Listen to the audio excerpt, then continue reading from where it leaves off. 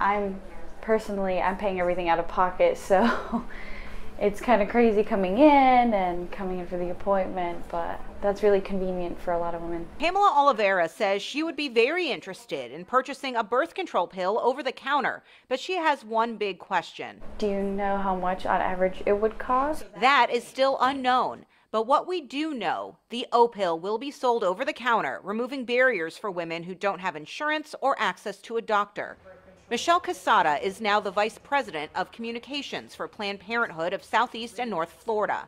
She calls this a historic moment for health equity. We know that half of all pregnancies are unintended, and the main barrier to contraception use is access to healthcare, which is making an appointment with the doctor and then getting a prescription for birth control. The O-pill is known as the mini pill, and it only contains progestin.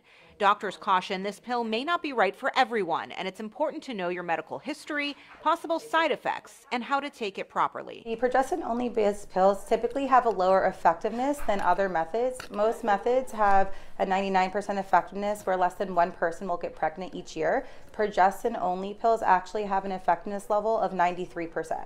So it is very important to make sure that you take your pills on time. Pharmacist Hayden Collier at Progress Pharmacy also says he's glad to see the option become available, but knows it's not a one-size-fits-all. So there'll have to be great education on someone who is getting it, the pharmacist, make sure that they ask questions, what to expect, and if they are having these side effects,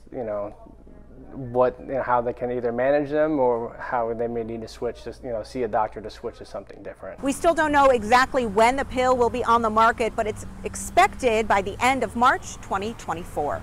In West Palm Beach, Stephanie Susskind, WPTV News Channel 5.